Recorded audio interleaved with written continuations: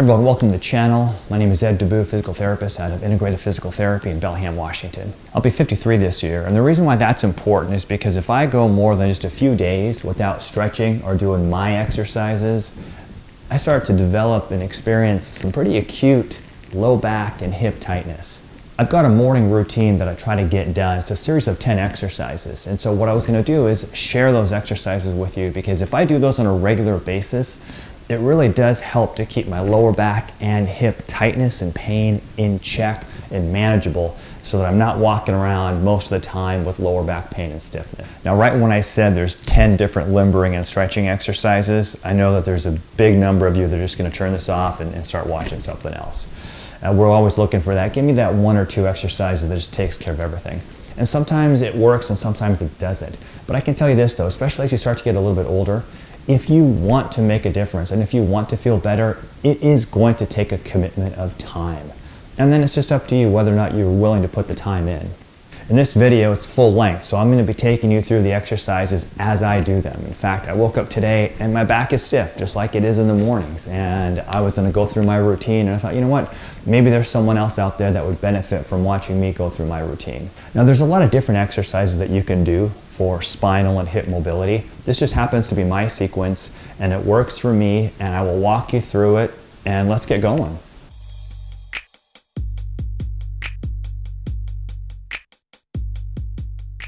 First exercise Romeo and I are going to do is a cat-cow, and you've probably seen this one before, and it's important that you are a little bit warmed up first, so don't just roll right out of bed and do these. Make sure you've been up for a little bit, maybe had your coffee or something like that, or you're a little bit looser. Get to be on hands and knees. If it's a little difficult to be on your knees, you might need a cushion or something underneath here. And then just going to slowly drop your head and round. And then we're going to come up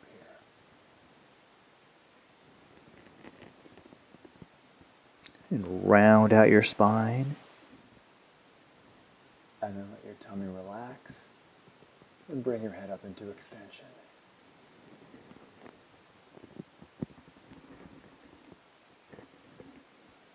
Keep going. We'll do about 10, 12 of these. And as you do this, and as you do more reps, you should find that your range of motion starts to improve as your spine starts to get a little bit more flexible.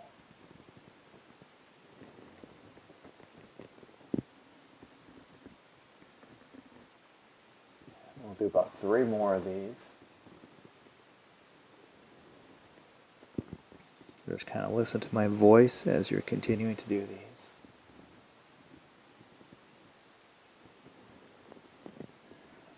And that's 2. And we'll do 1 more. 3. This next stretch we're going to do is we're going to try to increase the flexion of our low back a little bit. So it's a little bit like a child's pose. You're just going to try to sit back as far as you can.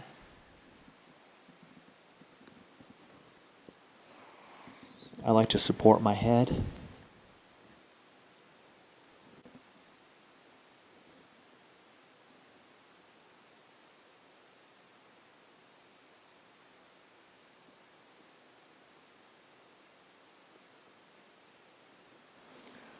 You can play around with the positions of your arms. The whole goal of this is to feel a little bit of a stretch in your lumbar spine, trying to get a little bit more flexion out of your spine.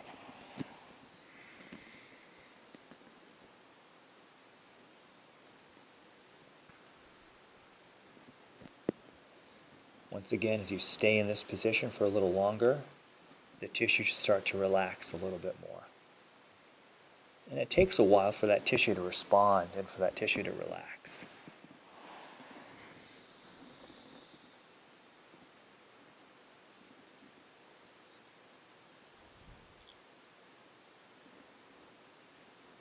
We'll stay down here for another 10 or 15 seconds.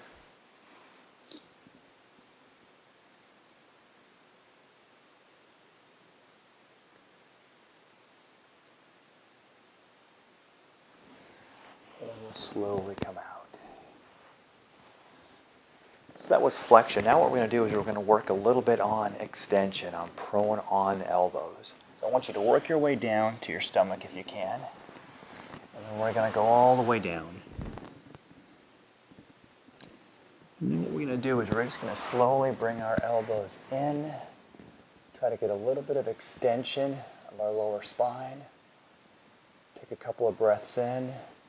As you exhale, I want you to feel your lumbar spine kind of extending, going into a little bit of extension. And then you're going to come back down. And then completely relax. Elbows go in. Take a big breath in. Exhale. Let the low back relax. I'm going to pause for just a couple of seconds here. And then back down again. And we'll do a total of 10. That was 2. I'll do the counting, don't worry.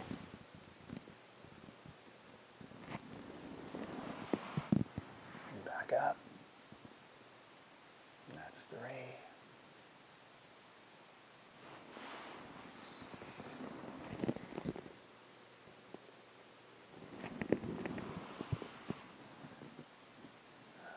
4.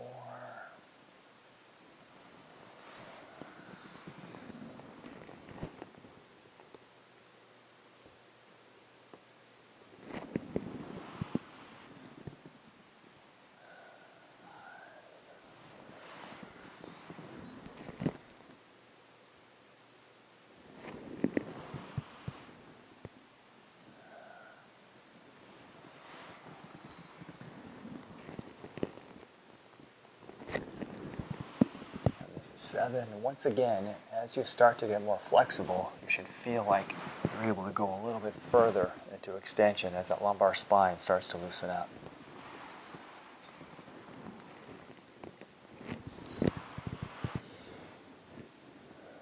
And that's 8. We'll do a couple more.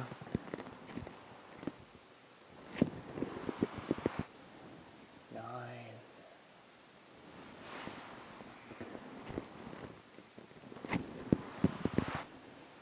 And 10.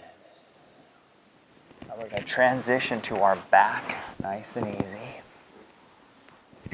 Now what we're going to work on are pelvic tilts. I'm going to bend this elbow just so you can see my pelvis rocking back and forth. So I'm exaggerating the motion, but really what we're after here is contracting what's known as the transverse abdominis to flatten out our spine. So we're going to breathe in, we're going to breathe into our belly. And as we do that, my low back's going to arch up, not forcing it, and then I exhale, try to bring my belly button down towards the floor. That's going to create a little bit of a posterior tilt in my lumbar spine. So I'm going to inhale into my belly, and then I exhale, and I'm going to flatten out my low back. And I'm just rocking this pelvis back and forth. And we're going to keep working on this. This one's going to be a time-based, anywhere from 30 to 45 seconds. Just until you feel that the mobility of your spine is increasing. That's really what this is after. If I only did this 3 or 4 times, I'm not really going to get much of a change in the mobility of my lumbar spine.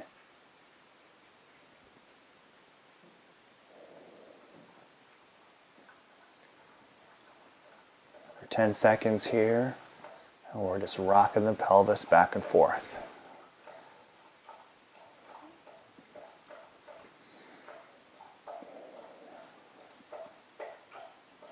Perfect. And then relax for a second. What we'll do next is we're going to work on some bridging. So the first thing we're going to do is we're going to try to tuck our shoulder blades kind of back and down. And that's going to cause your chest to pop just a little bit.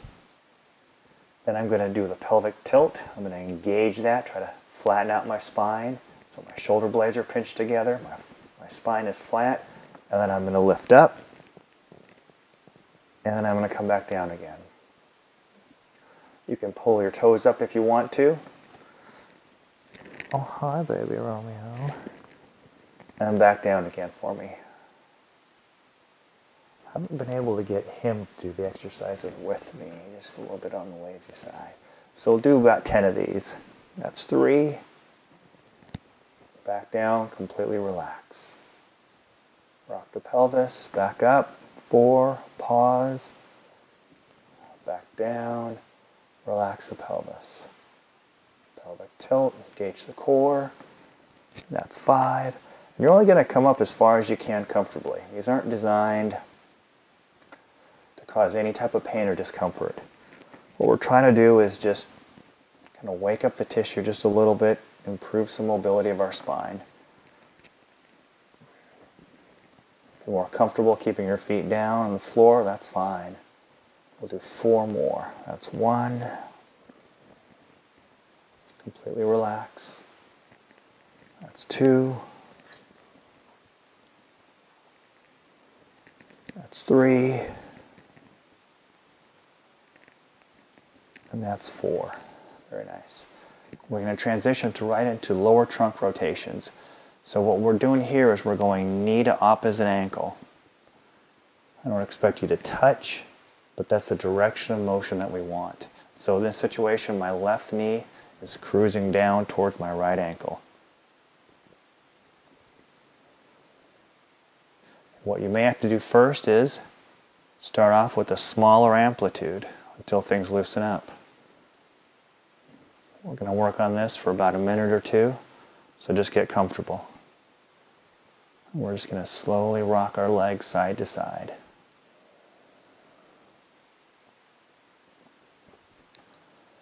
Now, some people find it more comfortable to keep their knees together initially. And that's all right too. As you get more flexible, I want your feet apart and really try to drop that knee to the opposite ankle. This is more of a limbering type of stretch. I'm getting a little bit of a pull through my low back and my hip on both sides. My right side happens to be tighter, so I'm getting more of a stretch on my right side. You can pause if that feels better for you. I also like to get my neck into it, so as my legs are dropping to my left, I swing my head over to the right, and then it's the opposite.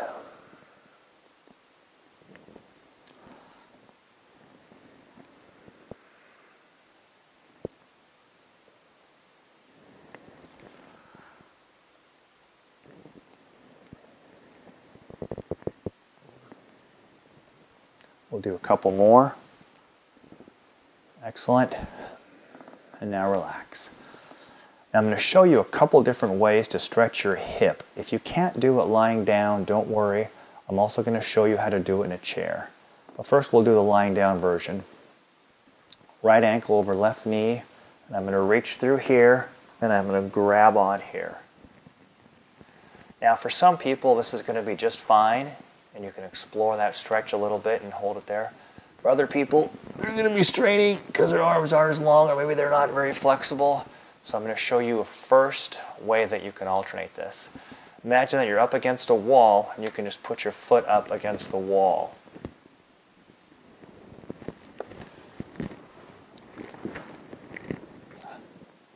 So here my foot is up against the wall.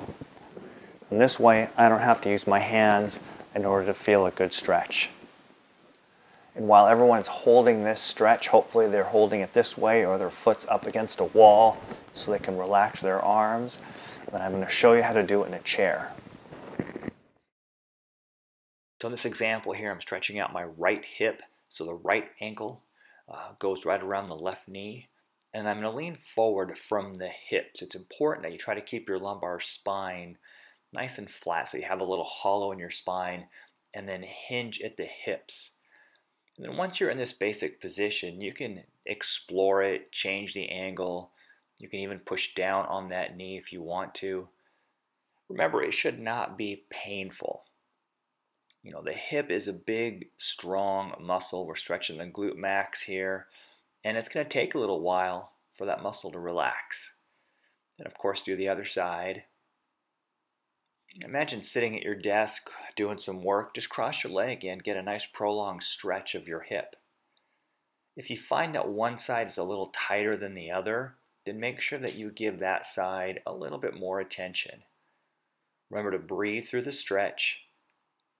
As you're exhaling, take up the slack and wait for that muscle to almost feel a release and relax. Now another way to stretch that hip is a little bit more lateral. So you start in the same position, but then you're going to reach down and cradle it, and then you're going to pull it across your body.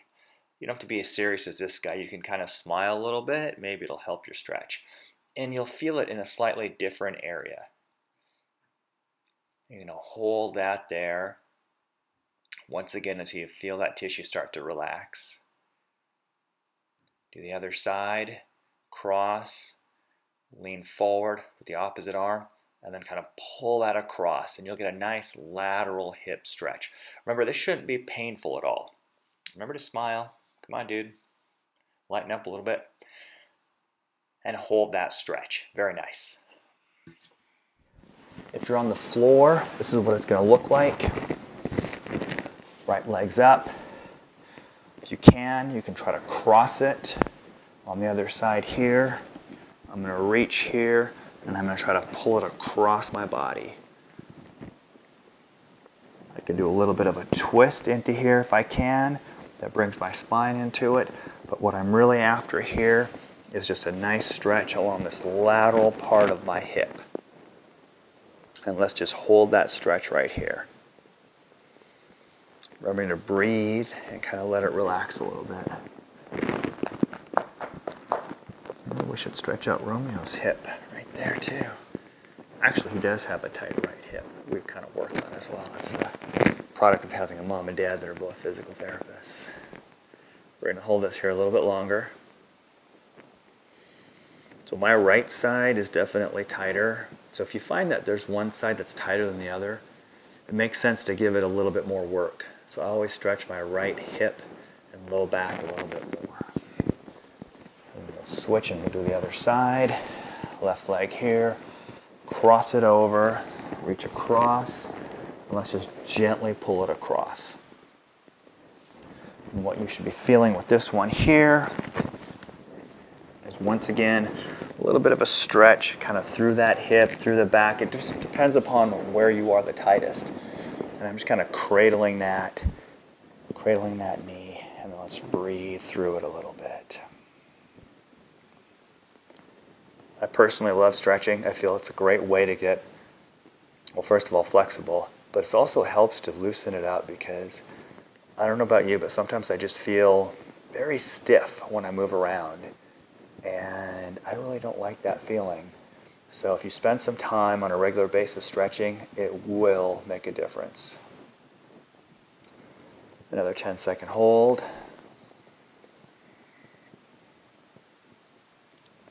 Remember, exhalation is relaxing to a muscle. So really kind of breathe into that tightness and then exhale. And then oftentimes you'll feel that release of the tissue. And we're slowly going to come out of there. We've got 2 more to do. You guys are doing great. The next one here is it's a mermaid stretch. We're trying to open up this lateral part of the rib cage. So I'm going to be on my side here. Now my knees, my feet, my hips are all in a straight line versus this way they're not in a straight line. So everything's in a straight line. My hip, my top hip is rotated forward instead of being back here. And the idea is if you do this correctly, you should feel a stretch along this lateral part of the rib cage. I want you to visualize that we're trying to make this nice little C curve of our rib cage. This top hand is just going to be for a little bit of balance, and so you don't feel like you're having to support yourself. Lean forward if you need to. Explore the stretch once you're in the basic position. And then once you're here, really focus on breathing, letting it relax, and just kind of sinking into that. If it's bothering your shoulder, you may have to be a little bit more firm in your shoulder to stabilize that. If your arm is getting sore, you come down to your elbow. It might not give you as much of a stretch, but if that's where you need to be for right now, that's okay. I'm going to come back up on my hand. Let's breathe into it. Let's hold this for another 10-15 seconds. If you want to impress your friends, you can tell them that you're stretching your quadratus lumborum. Big fancy word, but we just call this one the mermaid stretch. Although I had a patient tell me the other day it's more of a Cleopatra stretch. So she was a little bit older than me, so I suppose you can call it what you like. When you're ready to come out of this stretch, because we're in kind of a tricky position, bend your knees up to your chest slowly. That takes the tension off the stretch, and then you can just kind of walk your way up. Then you move your little doggy's butt over just a little bit, and let's stretch the other side.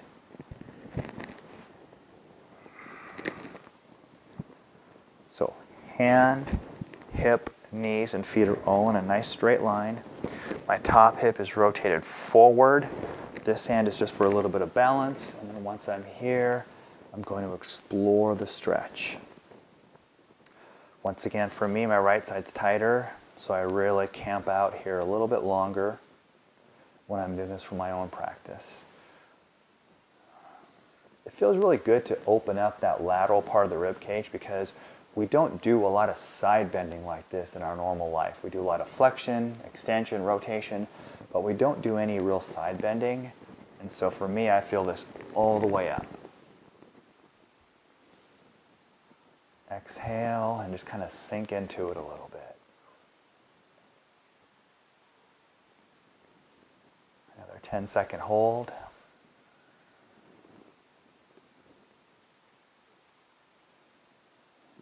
Very nice. We're going to slowly come out of it. Bend your knees up towards your chest. Walk your hands up. Perfect. Brings us to stretch number 10. And stretch number 10 is not really a stretch, it's more of a strengthening exercise. And like I said earlier, I've got a scoliosis and I do suffer from lower back pain if I don't keep my back strong. And so you've seen this one before, it's called the bird dog. If you have trouble weight bearing through your wrist, you can make a fist if you need to. But whatever it takes, you want to try to keep your hands below your shoulders, your knees underneath your hips. And then what I'm going to do here is I'm going to keep my back nice and flat, but I'm going to engage that transverse abdominis like we did at the beginning. So I'm not rounding out my back. I'm going to try to keep my back as flat as I can. Try to slowly suck my belly button in towards my spine. And then I'm going to kick out one leg, get my balance, kick out one arm, get my balance, and I'm going to hold, and then back down. We're going to stay on the same side, and we're going to do 5 of these. It's number 2. I want you to hold it, and back down. Number 3. And if you notice on my hand, my thumb is up. Makes it a little bit easier on your shoulder. If it hurts your shoulder, you can bring it down a little bit if you need to. And the goal is I don't want your heel to be any higher than your buns. So it's not about trying to get elevation. It's about trying to elongate. Back down. We'll do 2 more.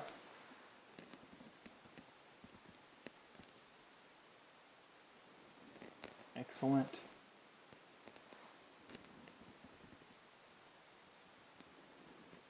Very nice. Now we're going to switch. Now we're going to lift your right leg and left arm. So left leg first. Get your balance. Your foot can do whatever you want. You can point it, you can pull it back, you can keep it neutral. Doesn't really matter. Left arm. Hold it for about a 3 count. And then back down. Good. We'll do 5 of these.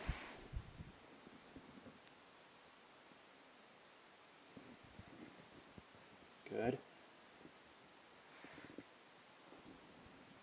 That's 3. Very nice. Hold it nice and steady. Back down.